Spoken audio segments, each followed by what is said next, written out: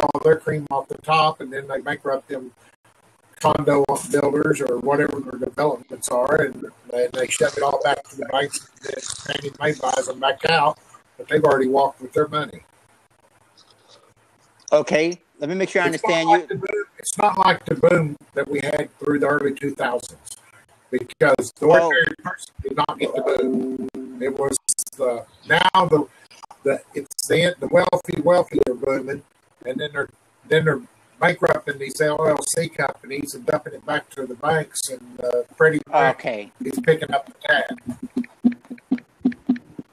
Okay, so Freddie Mac and Fannie Mae, in your opinion, looks like they're benefiting as a result of that. How does that work with the LLCs again? We got a certain type of noise. Is that someone typing or something? That's electric. I muted it.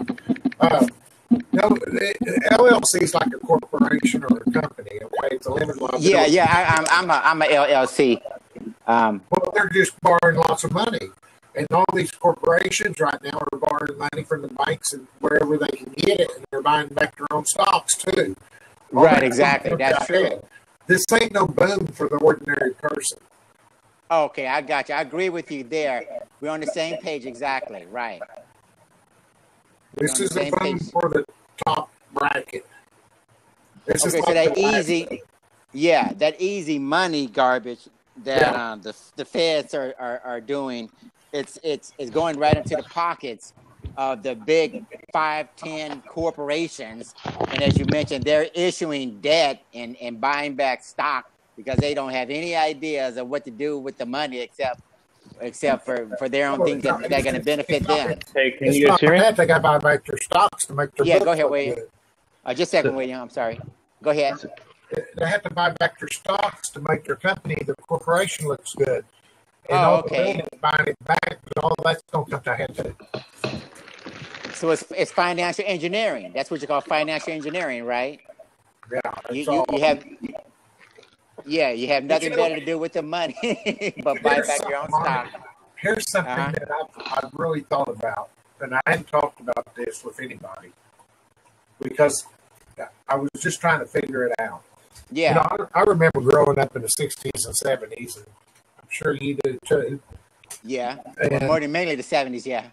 Yeah. And, we went barefooted in the summer, and then we only got shoes in the school time. And and I'm telling you that's the way it was for the majority of the, in Oklahoma. Okay. Poor place, but I'm sure that's nationwide. But what I've been wondering is everybody's always been yelling, give to the the rich, help out the poor, bring up the substantial living. How do we know that they haven't done that by producing free money? By producing free money. Right, How do we know that they haven't done what? What was that? They haven't tried to bring our economics up to make it easier on us. Yeah. By flooding the market with money to pay people more and try to make the living a little bit easier. Oh, sure.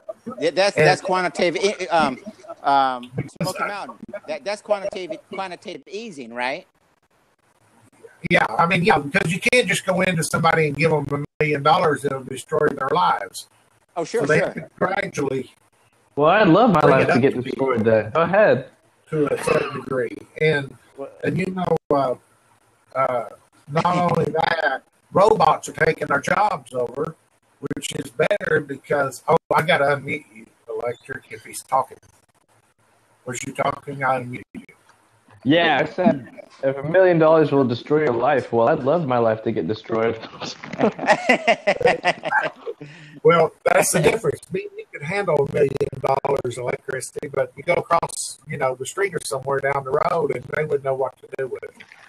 Right. Mm-hmm. Now that was interesting in terms of what you said, Smokey, because if the Federal Reserve and the central bankers are printing out billions and trillions of dollars to stimulate the economy because nobody can find good jobs, no one can afford to go to school, and you can only buy so many iPhones and spend so much money at the retailers before it starts affecting your budget, then I guess that's like an act of desperation, right? When you literally go fly around printing out money and trying to put it into the hands of people in order to stimulate the economy, right?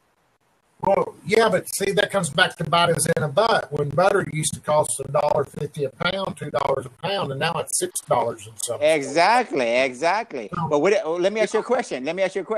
What else do these idiots do if they screwed up the economy so badly by continually printing money, and now when the economy should be picking up on its own, because initially that was the idea. You stimulate the economy, you jump start it like a car with the cables on the battery. The engine gets going, and then you drive, and it charges, and you're fine, right? I guess. Why are we recording this? Well, I want fine. Say it again. Is this for a show or something? No. Yeah, I want other. Maybe. I would like people to get an idea. What it's like to have a real discussion about some things that hopefully we can relate to. If you want me to take you off for while you talk about certain things, I'll stop the recording. Well, I don't know what you're using it for, but that's fine with me. No. We just want everyone to know that despite all of the BS that typically goes on with just pretending like there's no problem, la da da, this and that and the other, we want people to know there are some real issues going on, and some people are really suffering. Some people are really hurting, and as you pointed out, there are some real things going on that are affecting our wallets, and I think people deserve to know the truth. Right. But that's been going on for hundreds of years. Okay, but yeah, some people are doing really well with the high price gold. They're doing really well with what? What was that? The high price of gold.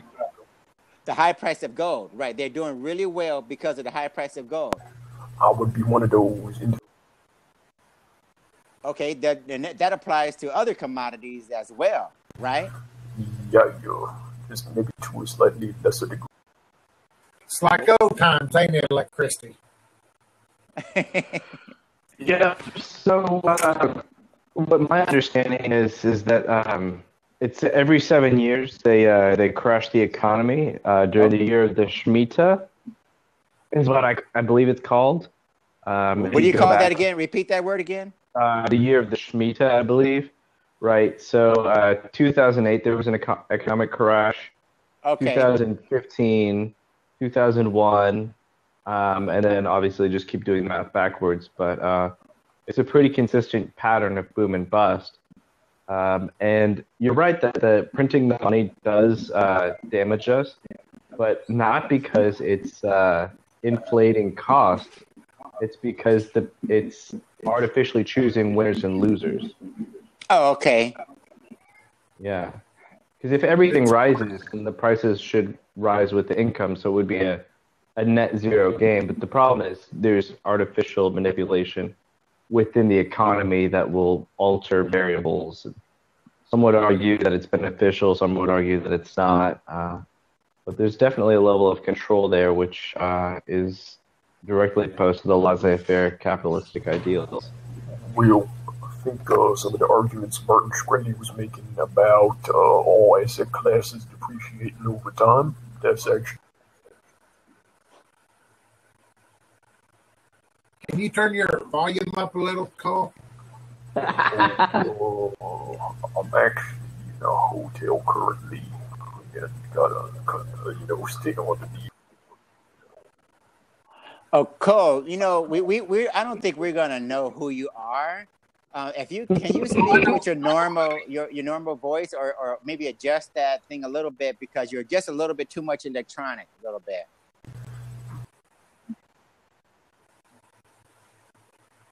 I think what you're saying is very important, but it's really difficult to make it out.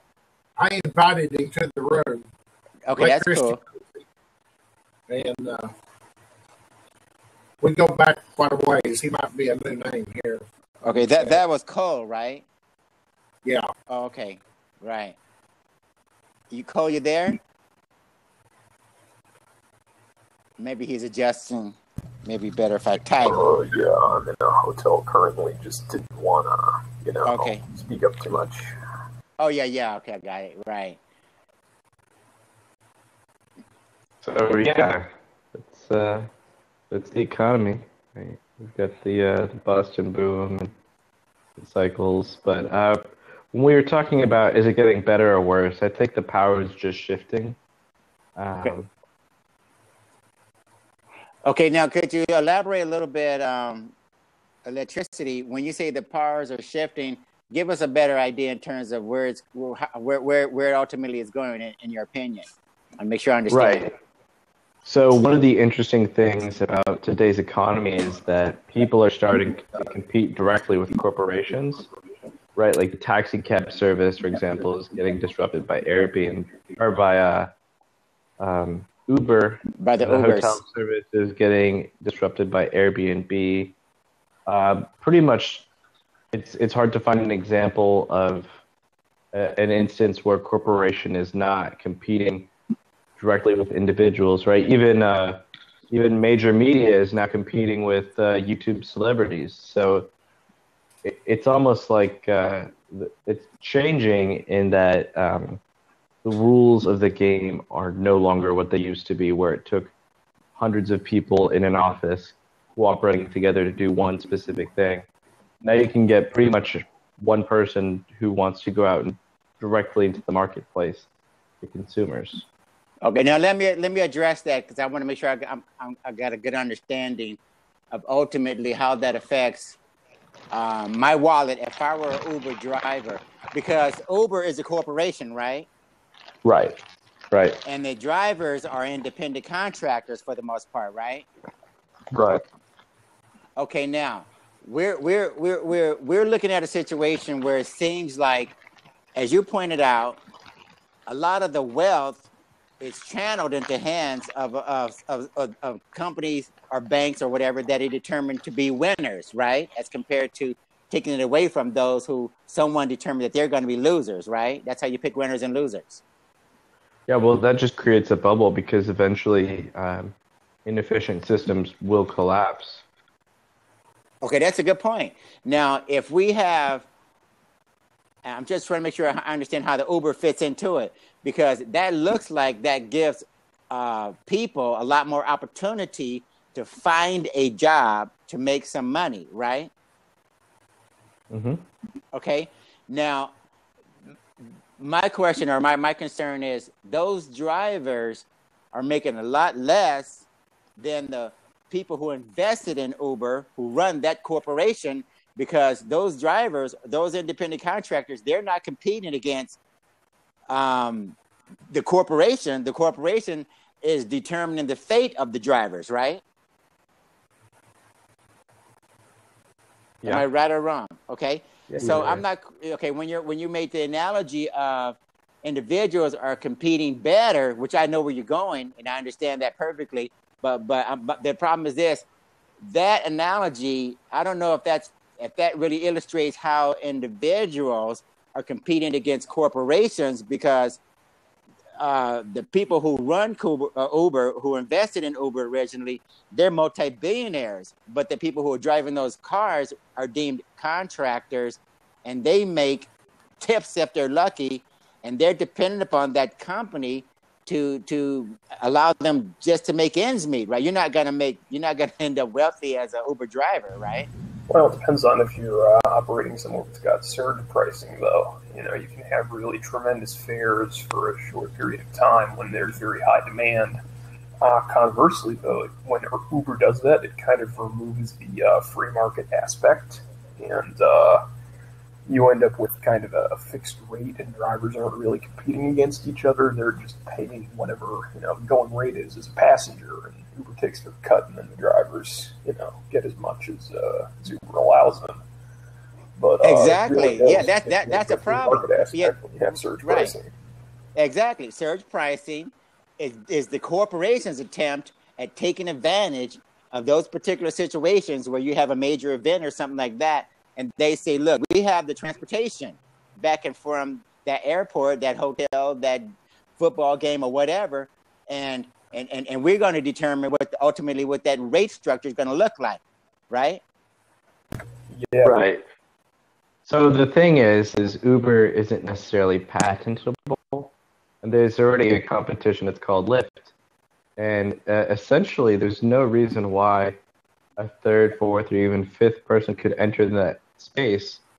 And they're really pretty thin margins, because the idea is to compete with a taxi cab service.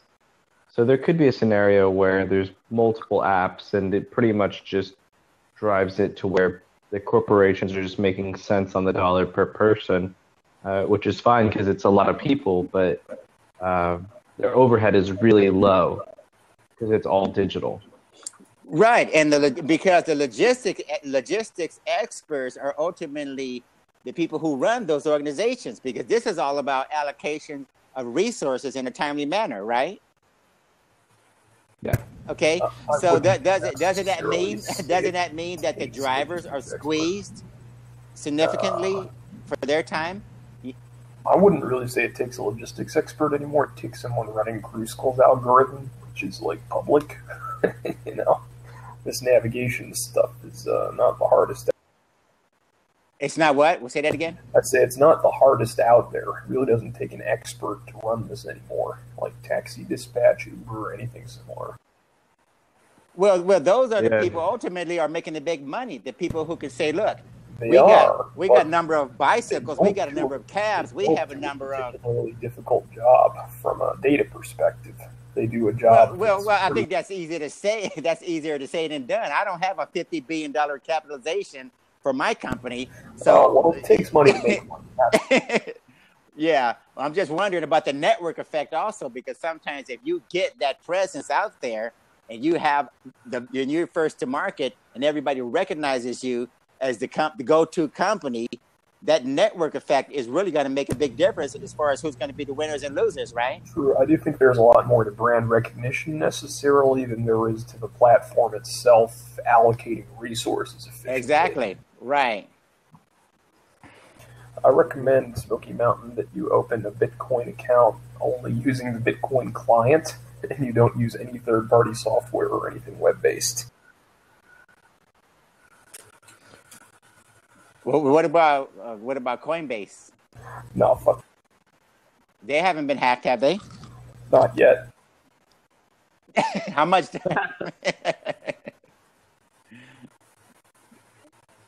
Well, I think that's another issue. If we have to wait for Coinbase to get hacked before we try to determine whether there's a problem or not, then we're going to be probably waiting a while. Yeah, I think they're going to. I think it's inevitable. It's just a question of when. Oh, sure. No. Look, if we look at the clock long enough, there's a lot of different things that are going to happen eventually. But you remember when everyone was saying store your Bitcoins in Mt. Gox? And hey, look, I mean, I'll admit I lost some Bitcoins to good old Mark Karpels, but don't put all your eggs in one basket. Wait. Mt. Gox was not the most ideal business model. That was the first company, so we didn't have a choice to go with Mt. Gox because they were the first one doing an exchange, right? Yeah. I mean, but I don't know if Mt. Gox. Look, Mt. Gox was based upon a card game or something. Yeah, exactly. The Magic the Gathering exchange. I don't know. I don't know if we need to. We need to paint Mt. Gox as the ideal model of what ultimately an exchange can look like if they had to transition from my opinion is never trust an exchange to work like a bank, and honestly don't trust a bank. If you want your Bitcoins to be... Actually, can we stop recording while I talk about how you make Bitcoins really, really sure. Right. Okay. Yeah,